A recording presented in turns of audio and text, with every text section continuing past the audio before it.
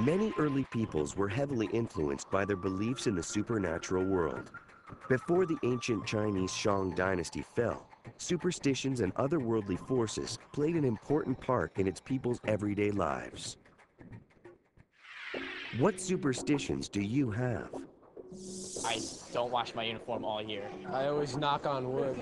When I was little, I used to not step on cracks in sidewalks because I used to think I'd break my mother's back. I don't really have any superstitions in that way. Last year I had a superstition in math that if I didn't sign my name in cursive on the top, I would not do well on the test. If any of my family members have a dream about fishes or like a river with fish or any type of fish, that means like someone in the family it's with child or pregnant. I go to bed facing the same direction every night. I do not have any superstitions because Existence is no longer in doubt. The Shang created China's first dynasty, but they destroyed themselves in the process. Their history was carved into animal bones and mysterious symbols.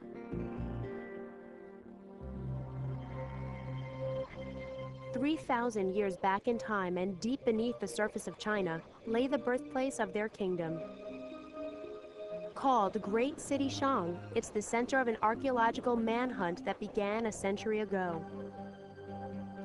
Today, the search continues. The goal is irresistible, for what they hope to find is the dawning of China itself.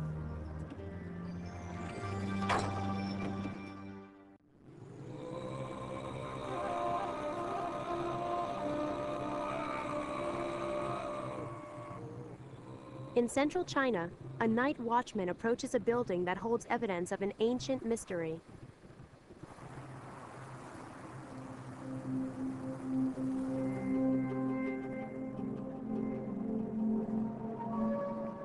This resting place, filled with human remains, is a legacy of the mysterious Shang dynasty. Some 3,000 years ago, hundreds of people were killed and buried here.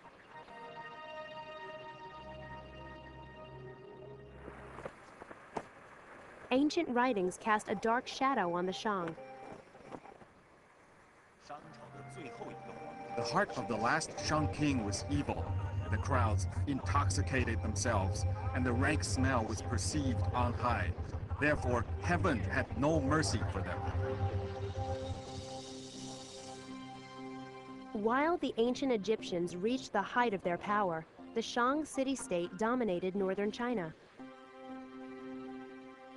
The Shang waged successful campaigns against many rival tribes, including the Zhou, the Tufang, and the Gongfang.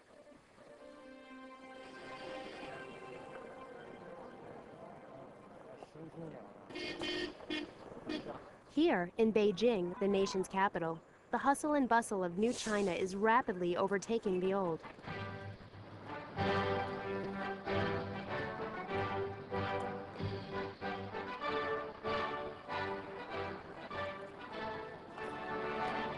China's march into the future could destroy evidence of its first true dynasty before it can be uncovered.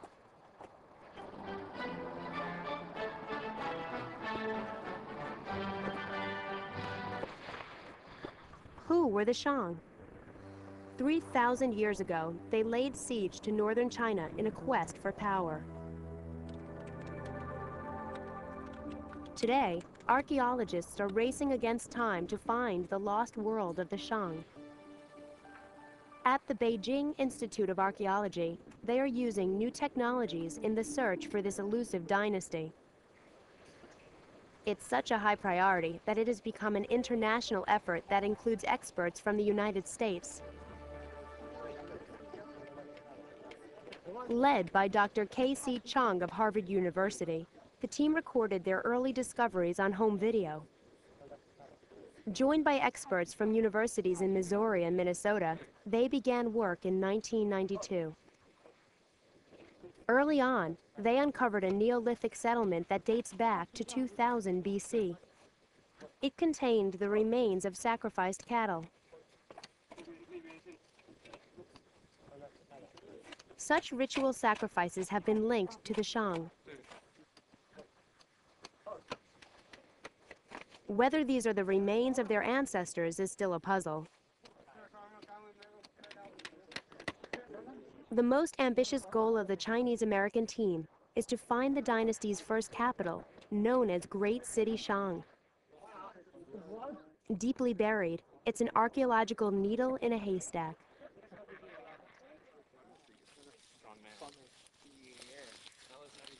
To look for clues, MIT geophysicist David Sist will help deploy a wide range of high-tech equipment. One of the advantages of the technology right now is being able to use electromagnetics and ground-penetrating radar and magnetometry and satellite data to be able to bring to bear all these different things to penetrate the ground more deeply. If you're looking for a very small object in tens of square kilometers, the main problem is trying to see things underground that are not visible, you wouldn't be able to see just by walking around. Based on ancient historical accounts, the first capital of the Shang is hidden near the present-day city of Shangqiu in Henan province. This aerial photo is very useful to see the current course of the Yellow River running from west to east, and this is the old course. The ancient stronghold they are looking for is buried somewhere within an area of 40 square miles under several feet of sediment. This says that there's two walls around the city. For Dr. Robert Mirochik of Harvard University, the discovery of Great City Shang is a crucial link to solving the mysteries that surround China's first dynasty. During the reign of Shang, the city was smothered by silt from a great flood. Centuries later, when the Zhou defeated the Shang, the deposed Shang royalty built a new city called Song above it. Flooding would claim City Song as well. As we find the city and excavate the city, we're hoping that we'll be able to find the ancestral temples and maybe ancestral tablets that would help clarify where Shang came from and the genealogy of Shang and how this great Bronze Age civilization in North China developed and laid the foundation for a lot of the features in Chinese civilization that we see.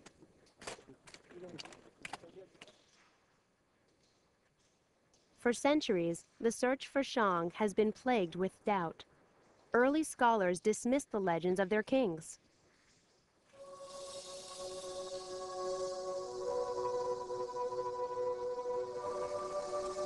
Tales of Shang exploits were confined to poetic fantasy and the painter's brush.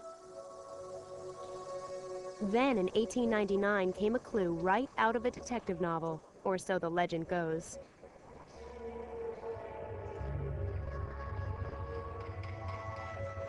In Peking, a Chinese scholar named Wang Nuzhang lay deathly ill.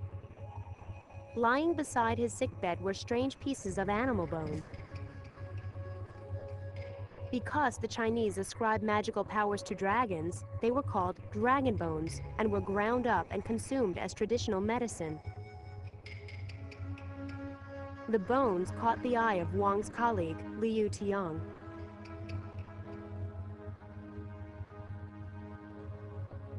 Liu noticed the fragments were covered with mysterious inscriptions.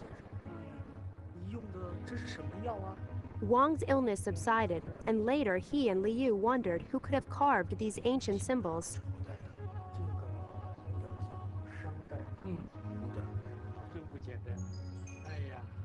The two scholars combed Peking's traditional pharmacies to save as many of these remains as possible.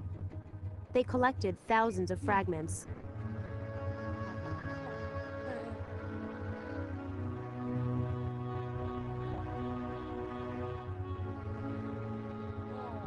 Following Wang and Liu, a host of scholars devoted their careers to breaking the code on the mysterious dragon bones. Could these be messages from the fabled Shang warriors?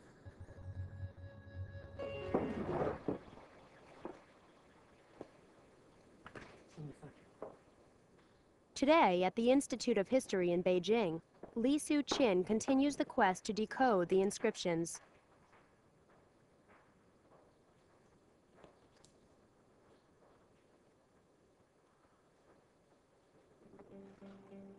Over the years, more of the characters were deciphered, and a landmark discovery was made.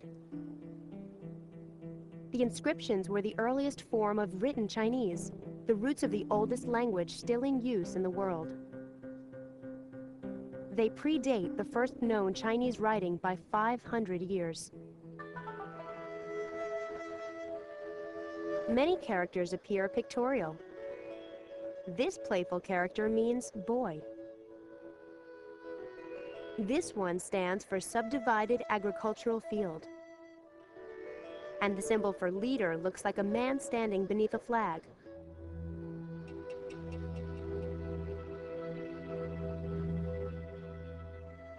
As they decoded more characters, scholars discovered that some were names of Shang rulers. The names matched those listed in the ancient texts. The archaeological detectives had hit the jackpot. They also found uniform cracks beside the characters. They were made by boring holes on the opposite side of the bones and using a burning stick to make the crack in the weakened surface. Many of the characters carved beside the cracks were questions posed to the spirit world. Where the crack occurred answered the question. Shang kings used the bones to predict the future.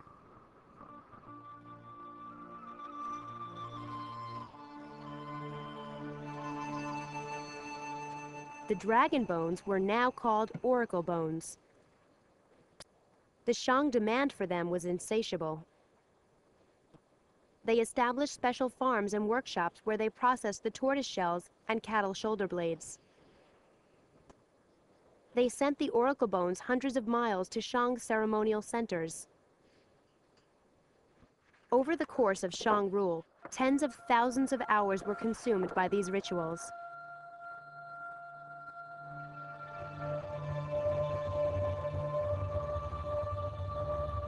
Shang kings ruled because people believed they could communicate with the spirit world. Assisted by shaman Mu Ding, the 21st Shang king, posed this question to his ancestors in the spirit world.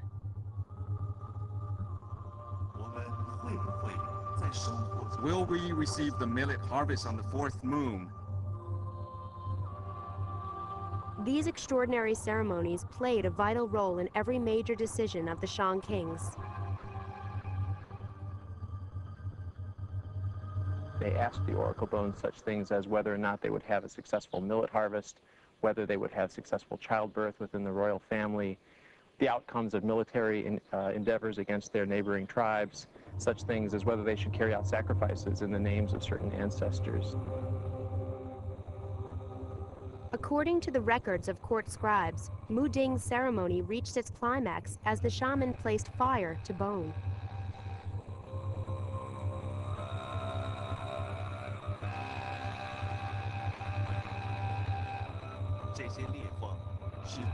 The cracks are auspicious. The grain harvest will come in the 4th moon.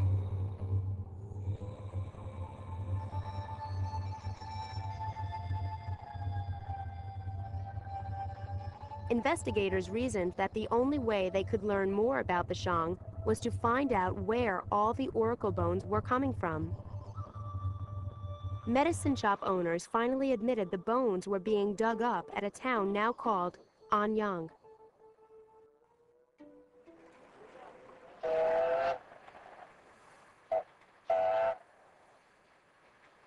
Why was this obscure town bursting at the seams with inscribed animal bones? To find out, a series of excavations began in 1928, and it continues to this day. Recently, investigators discovered a Shang cemetery on the outskirts of Anyang. Here, Tang Jigen sifts for clues to the average lives of ordinary Shang people.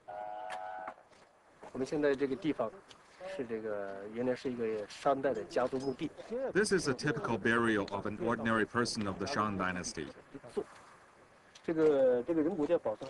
We found these 2 pieces of pottery. These were used for cooking.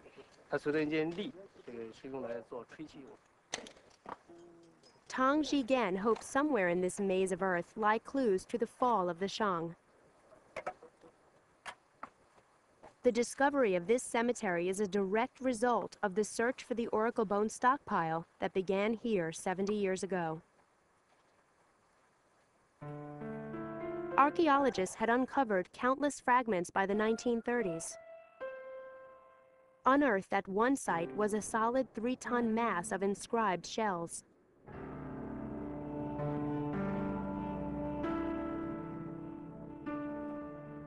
Then, after years of digging, they discovered huge tombs. Although mostly emptied by looters, one of the graves contained giant bronze vessels. The discovery astonished the archaeological world and whetted the appetite of tomb robbers.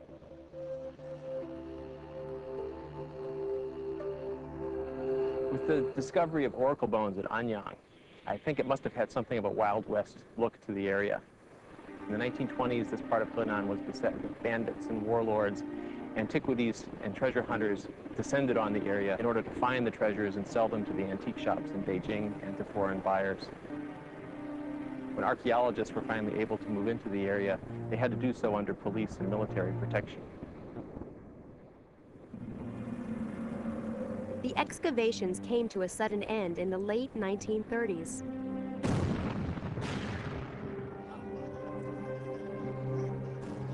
The Japanese invaded China.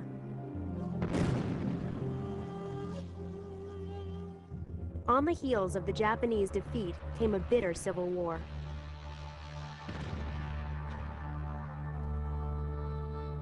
While China fought for its life, Anyang would have to wait.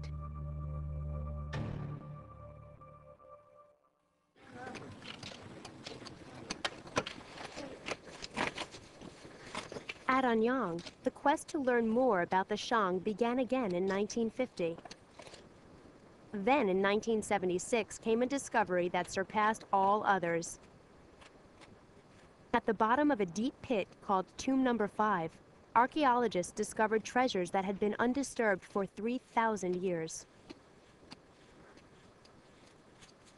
The discovery of Tomb Number 5 at Anyang might be compared to the discovery of the tomb of King Tutankhamun in Egypt that contained riches beyond archaeological belief. It had been unlooted, and so for the first time, archaeologists had a sense of the richness that the royal tombs of Shang held. Hundreds and hundreds of bronze vessels, as well as large quantities of jades, ivory objects, and other wonderful works of art. This figure gives hints to formal Shang posture and costume. The Shang believed that jade prolonged life. They crushed the stone into powder and consumed it as a magic potion.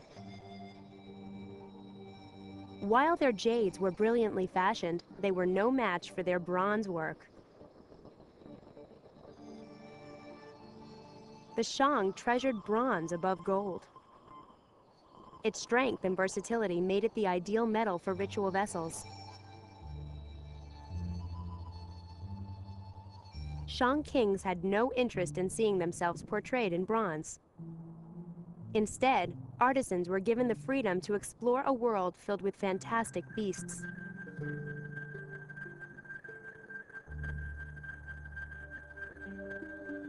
They created hundreds of tons of ritual vessels. Investigators concluded they had found the last and most powerful capital of the Shang. Finally, a window on the lost world of the Shang was opened. A palace compound was exposed, and over the original foundations, the buildings were recreated. Anyang housed the royal bureaucracy, a host of bronze artisans, thousands of slaves and peasants, and vast armies. Shang forces attacked their neighbors with great speed. Archaeologists uncovered exciting proof of this in Anyang.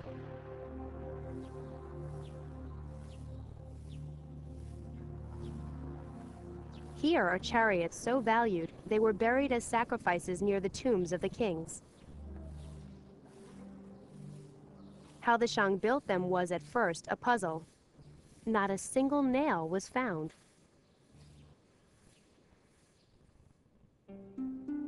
Research has shown that chariots were meticulously assembled with wooden pegs and leather lashing, a marvel of ancient technology. 18-spoke wheels and wooden axles were coated with animal fat to reduce friction. During the early Shang period, chariots served as mobile command units surrounded by close supporting infantry. Bronze weapons were created for maximum impact. A phalanx of dagger axes cut the approaching enemy to shreds.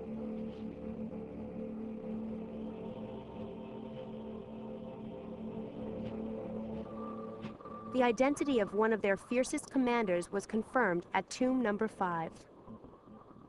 Inscribed on its bronzes was the name Fu Hao. Oracle bone inscriptions tell us about Fu Hao leading armies into successful battle. But the Oracle bones also tell us something else. They tell us that Fu Hao gave birth. Fu Hao, it turns out, was a woman and one of the consorts of one of the very powerful Shang kings. Historians believe this phenomenal woman led 13,000 troops against Chung tribes to the west.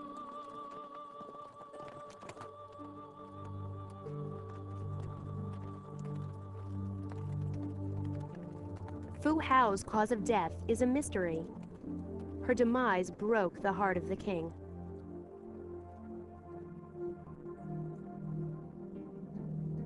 The fate of Fu Hao's soldiers could have taken a deadly turn far from enemy lines. Found beside the Anyang chariots were the bodies of Shang troops sacrificed with their horses. This was just a hint of a chilling discovery to come. In 1950, 41 bodies were found, killed on the ramps of a royal burial chamber. 24 women on the west side, 17 men on the east.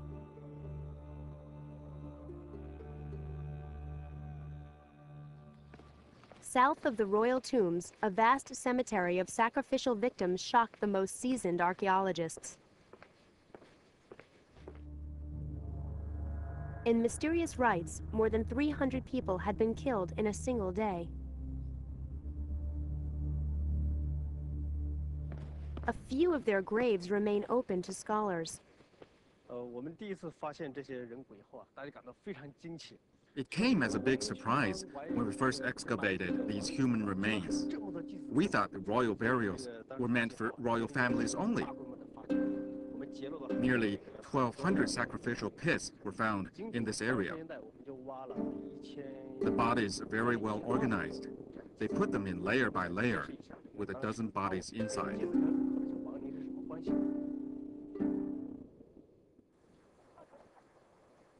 When Fu Hao died, Shang tradition dictated an elaborate ritual take place at her tomb.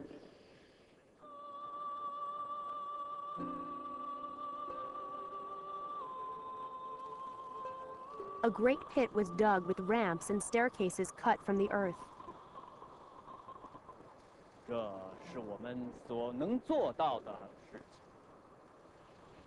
Her coffin was surrounded by bronze ritual vessels, weapons, and jade treasures.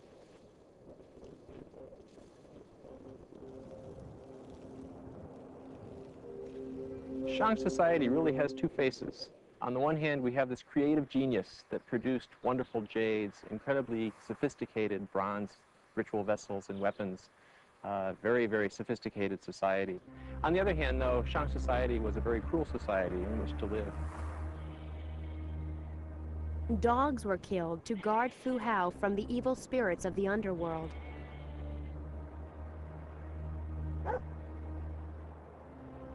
The March of Death was joined by war prisoners.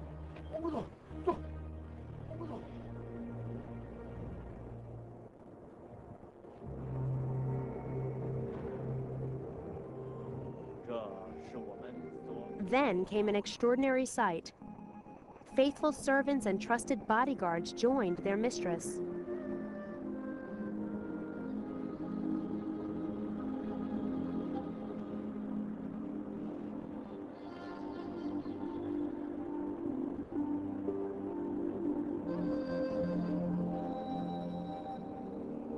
The road to the afterlife was paved with the dead.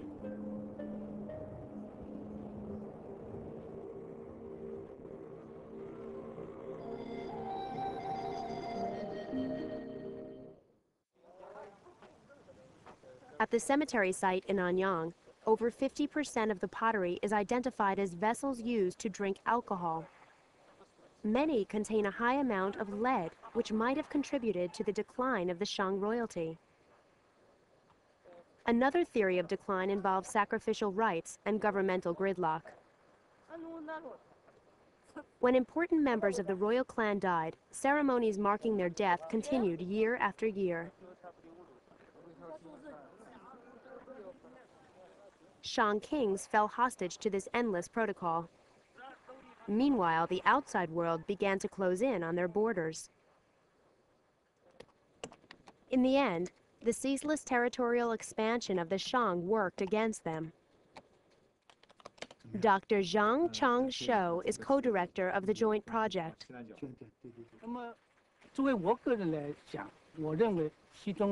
The other major reason is that Shang expanded to the east in the later years and fought a lingering war.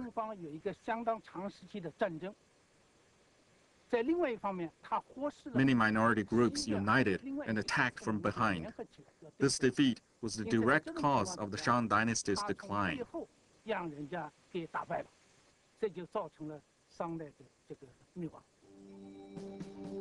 Even the oracle bones began to chronicle the Shang Empire's descent. There will be calamities. The two Fang barbarians have attacked our eastern borders and have seized 2 settlements. The Gang Fang barbarians have invaded the fields on our western borders. Around 1,000 years before the birth of Christ, Shang rule collapsed. Anyang, the last Shang capital, gave clues to the dynasty's fall.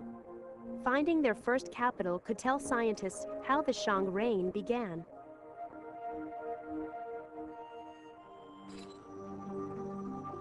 On May 2, 1996, the very last day of the digging season, investigators found the remains of an ancient wall.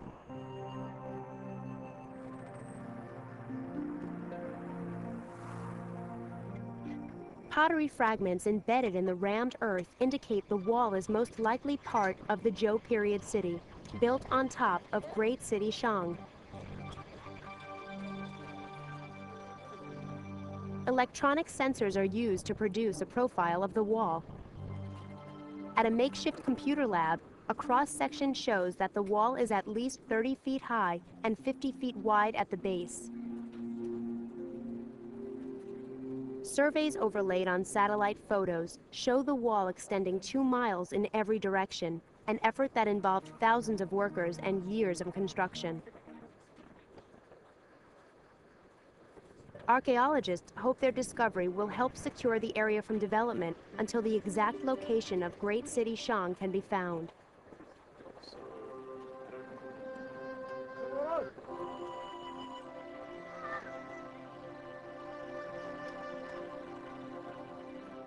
They hope to first uncover the Zhou city of Song, and finally Great City Shang itself.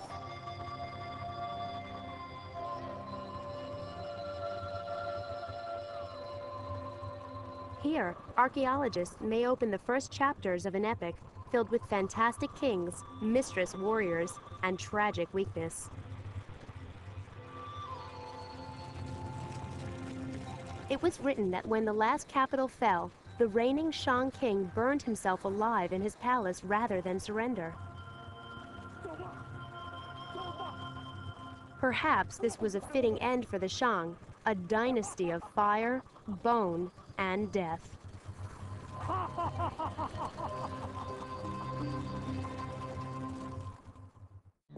Did you know spaceborne photography has revolutionized archaeology?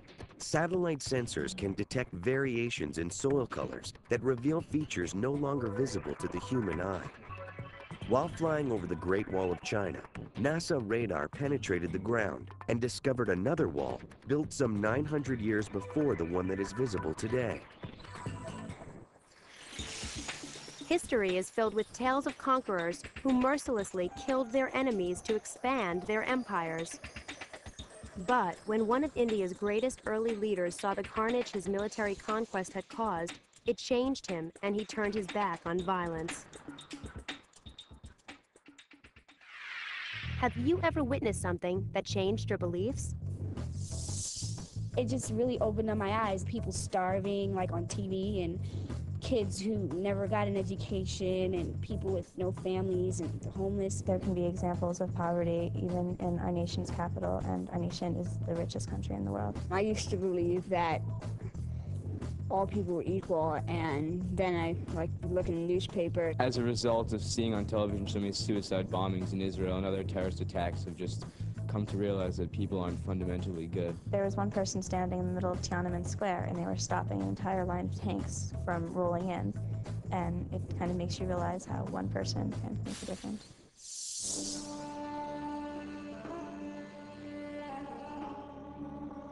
In the 3rd century BC, the Emperor Ashoka used military power to become one of the greatest rulers of ancient India. For nearly 40 years, he ruled the vast Mauryan Empire. Through war and conquest, he brought nearly all of India under a single ruler for the first time. Ashoka made the capital city of Pataliputra, now known as Patna, the nucleus of his empire. Under Ashoka, India prospered, art flourished, and the culture of the Mauryan Empire ushered in the first great flowering of Indian civilization. Ashoka was known as a great military strategist, and his army was extremely well organized. It had a strong chain of command and even detailed written manuals to guide the soldiers. His soldiers were well paid and well trained. They spent much of their time training and preparing for battle. But Ashoka had an even more formidable weapon. His army used elephants to win many victories in battle. With their very large bodies, elephants are able to do things during combat that are too difficult or dangerous for other forces, such as marching in front, destroying ramparts, gates, and towers, trampling the enemy's army, and causing terror. Other Indian armies during this time also used some elephants in combat, but Ashoka had 9,000 of them, and they trained right alongside his soldiers. The infantry, cavalry, chariots, and elephants trained outside the city every day at sunrise, except on days of special astrological significance.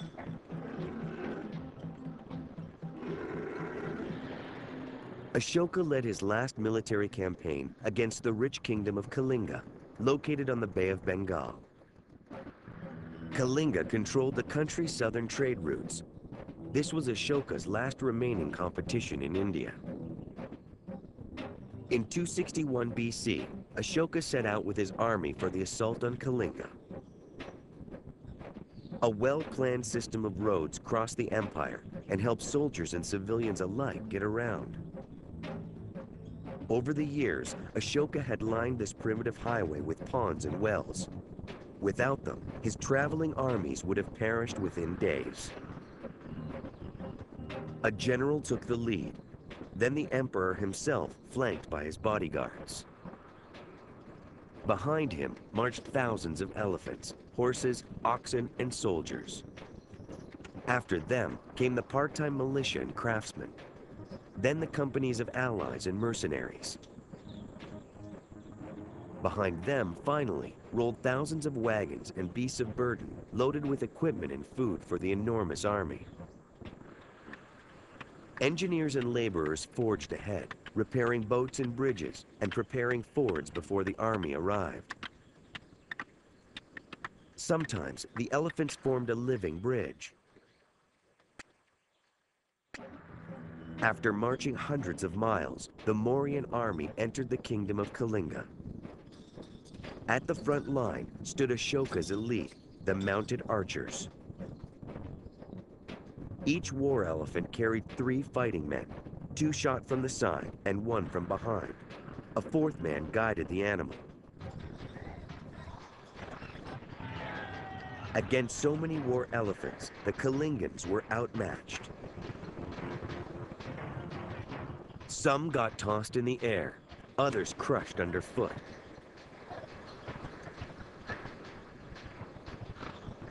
The rest panicked and ran. With its army beaten, Kalinga soon surrendered.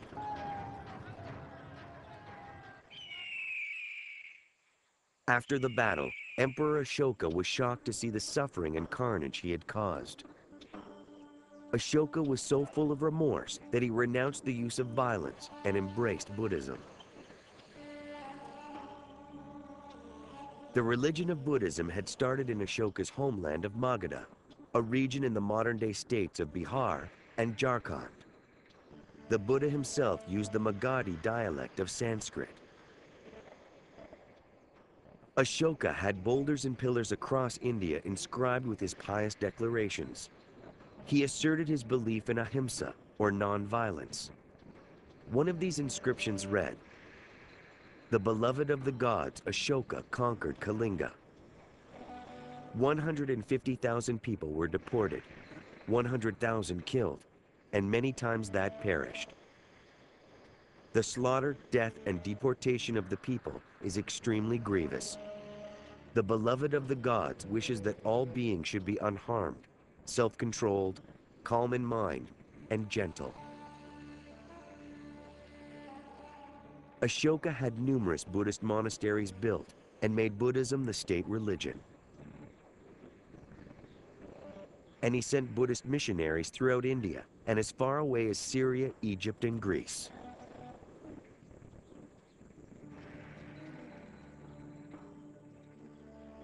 Ashoka also urged tolerance of all faiths, regulated the slaughter of animals, and softened the harsh laws of his predecessors. When he died around 232 BC, his empire collapsed into chaotic fighting between rivals. But Ashoka had led one of India's greatest cultural and religious revolutions. And although in India Buddhism would eventually become only a minor religion, Ashoka's support helped the religion spread and survive in other regions of the world, where it lives on today.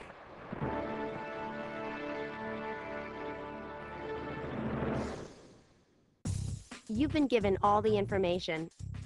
Now it's your turn to discuss the questions. Take a moment to talk about the following. What caused China's ancient Shang dynasty to fall? How did the experiences of war change India's Emperor Ashoka? If you'd like to learn more about what you've just seen, go online or check out these books at your local library. As you watch the next two segments on the collapse of the Russian Empire, keep these questions in mind. What tensions within Russia led to the revolution of 1905? How did the actions of the Tsar and Tsarina bring down the Russian Empire? The Tsars of Russia created one of the largest empires the world had ever known. But perhaps because their empire was so big, they often ignored the desires of the people they ruled.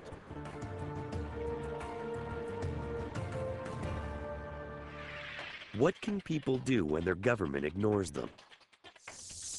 When the government ignores the people, they're forced to act in a way that can grab national attention. People only have the choice to either revolt or leave the country. Do peaceful protests and gatherings to try to get their point across. Riots are a negative thing, but they do get attention. People can always write up petitions, speak to congressmen, but honestly, nothing's as effective as physical action. Attempting maybe to get someone in government who's doing the right thing or can speak for a large group of people who want change.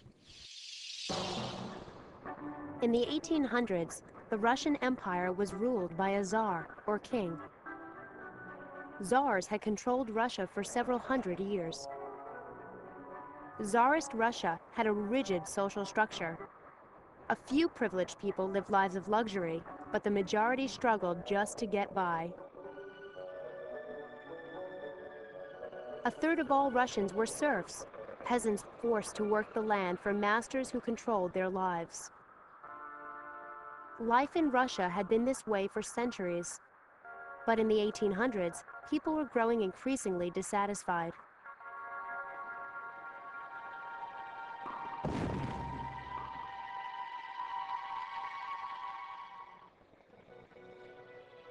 Most czars ruled as firm autocrats. They imposed their will on their subjects and showed little concern for people's needs. But sometimes the czars had to make changes. In 1861, under pressure from all sides, Tsar Alexander II freed the serfs. But the action backfired. No longer forced to work the land, many former serfs moved to the city to work in factories. Instead of finding prosperity, they found overcrowding, poverty, and disease. The Tsar's reform hadn't made the people happier. It made them more discontent.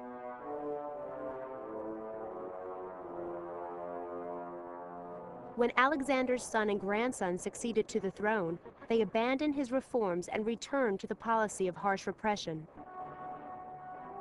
The Tsars became increasingly unpopular, and opposition to the Tsarist regime continued to grow.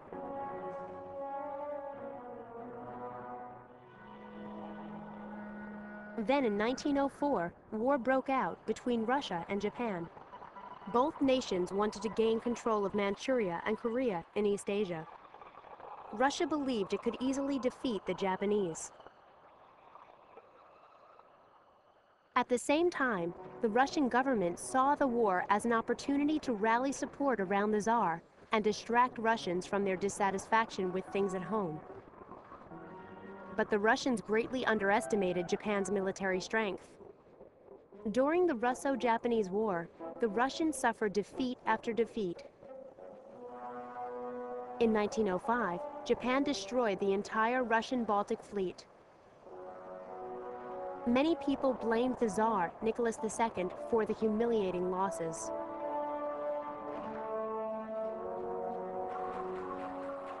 Newspapers and revolutionary leaflets spread the news of the military disasters and fanned pent-up discontent created by years of oppression.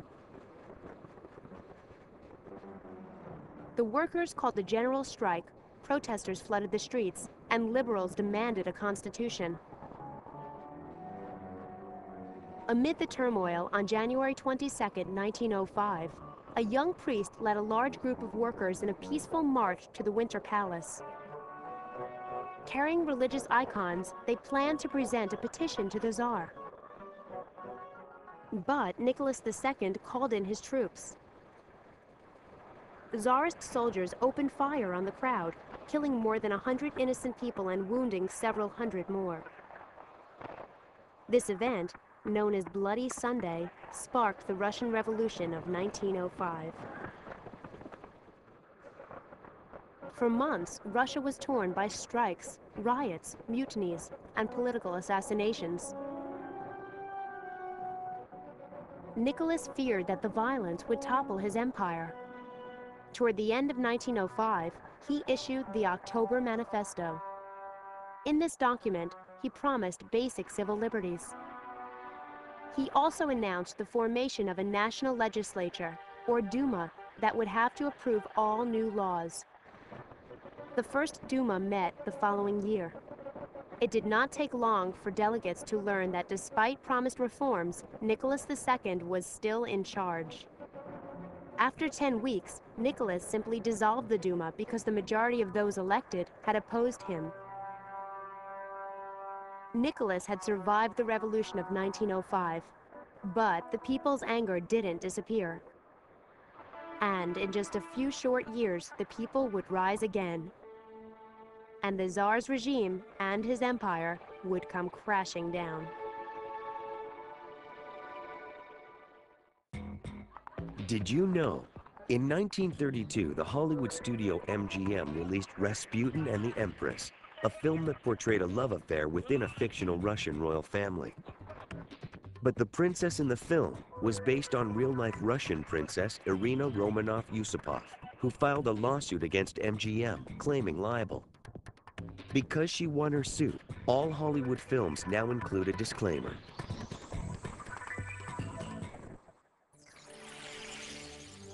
Tsar Nicholas II of Russia managed to maintain control in Russia following the revolution of 1905.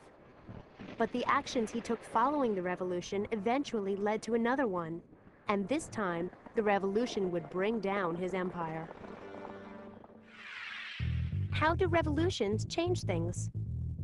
Revolutions make people think in a new way. They get rid of old power, they put in new ones. New forms of government. They give people freedoms. Well, if it's successful, then it's changed for the better. Unsuccessful revolution, nothing really happens. The people who are protesting just get punished. Well, revolution's necessary for any sort of political change to happen. In the short term, revolutions can overthrow the government, and the people, the dissenting people, can change the government so it sort of supports what they do. It's just a cycle in history that a regime usually becomes more oppressive, and then a revolution has to occur for it to become more free. In the long term, the difficulty of this is the people need to maintain their government. People's war, in a lot of circumstances, is needed and justified in order to replace illegitimate regimes and illegitimate authority. In 1913, Tsar Nicholas II and his wife Alexandra celebrated the 300th anniversary of the Romanov dynasty. For 3 long centuries, Tsars from the Romanov family had ruled Russia. Rebellions against the injustices of the Tsarist regime broke out now and then, but they had always been crushed. After the failure of the Revolution of 1905, life in Russia seemed to return to normal. But an international crisis was about to fan the flames of discontent once again.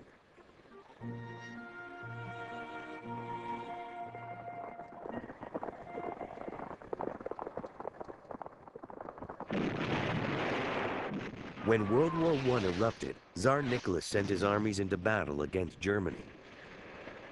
Russia had the second largest army in Europe, but it was one of the least industrialized countries in the war. Its military relied on sheer numbers against its more advanced German enemy. As a result, Russian casualties mounted quickly. Rumors of military incompetence spread, and soon turned the Russian people against the war. To help bolster morale, Nicholas decided to go to the front lines and take control of the army himself. While he was away, Tsarina Alexandra was left in charge of the country. But many didn't trust Alexandra because she had been a German princess before marrying Nicholas. This led to a string of resignations among the Tsar's ministers.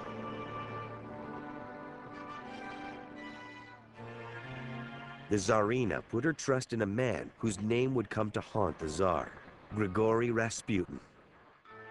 Rasputin was a semi-literate peasant and a self-professed holy man. He was well known for his religious fervor and earthly indulgences. But Rasputin had won Alexandra over with his charisma and his ability to help her son. Alexis, the Tsar's only son, had hemophilia, a genetic blood disorder. Rasputin seemed to be the only person who could alleviate the boy's suffering. Rasputin gained a strong influence over the royal family. Alexandra, who came to see Rasputin as important to the safety of her son, was completely captivated by him. When the Tsar went to the front lines to supervise the troops, Rasputin transformed his influence over Alexis and Alexandra into political power. Officials who criticized his growing power were removed from their posts. The Tsarina replaced them with Rasputin's friends, or others whom he could control. Rasputin's behavior and scandals involving the officials he recommended undermined the Tsar's authority. Making matters worse, back on the front lines, Nicholas was having no better luck than the generals he had replaced. The Tsar's popularity plummeted as Russian casualties mounted. Food became scarce, and inflation increased the suffering on the home front. Seeing that the empire was in trouble again, a group of wealthy Russian nobles in St. Petersburg, including the Tsar's cousin, decided that the Tsar's authority must be returned. Getting rid of Rasputin was the first step.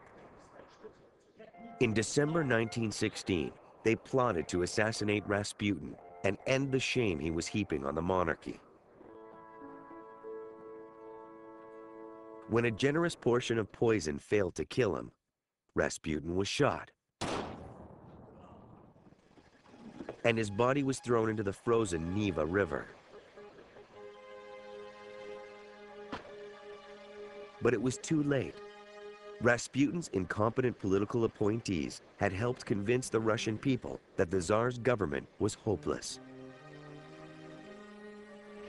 And as the Tsar's ongoing war with Germany made Russia's failures mount and its food dwindle, the government was rocked to its very foundations. Finally, Nicholas was forced to abdicate in 1917. He became a prisoner, first in his own palace, then in Siberia. Russia erupted into revolution and civil war. Revolutionary Bolsheviks seized power and battled against the forces still loyal to the Tsar. The Bolsheviks feared that the Tsar might one day return to power. So on the night of July 16, 1918, they executed the Tsar and his family.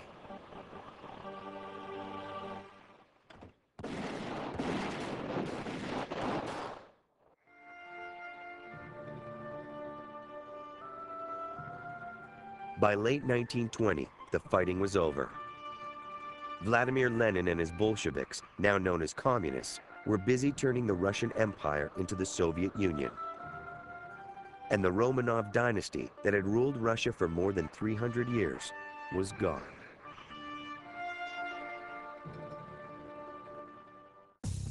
You've been given all the information. Now it's your turn to discuss the questions. Take a moment to talk about the following. What tensions within Russia led to the revolution of 1905? How did the actions of the Tsar and Tsarina bring down the Russian Empire? We hope you've enjoyed this assignment discovery journey into the lost empires of Asia and Russia.